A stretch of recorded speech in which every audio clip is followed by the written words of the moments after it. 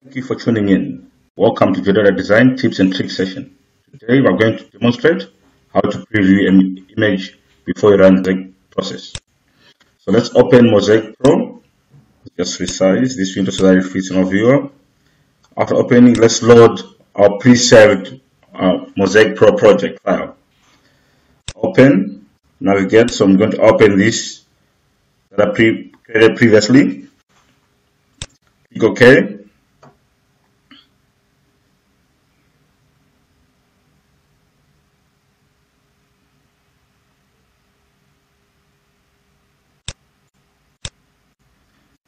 So this loads the Mosaic Pro project file with all the images associated with it and all the other settings. Click on View to disable the labels so we just see a clean view and the image extents or active areas. Alright, whilst in this view, sometimes after changing few parameters, you just want to view how your output will look like. So I'm going to show you a quick way of doing it. Use the select box of Mosaic Preview. Just click on that, and then you draw a box in your Mosaic Pro view around the area that you want to view.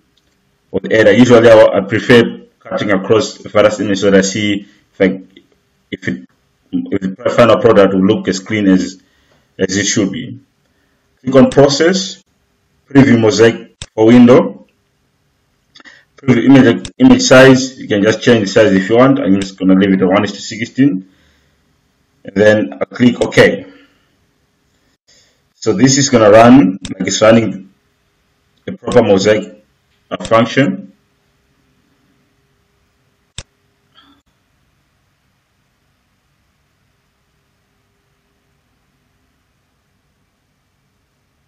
There we go, it's done.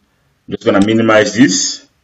Alright, in our viewer, it's going to load our image. That is, it has loaded our new image. So that I view the image that has been created, the preview image that has been created. I'm just going to select, click on the view in the views column, change the formula to 0, and click apply. This disables all the image from my viewer. Now I can zoom in on the image or the preview image that has been created. What I'm looking for here is that pick any image differences between the different scenes.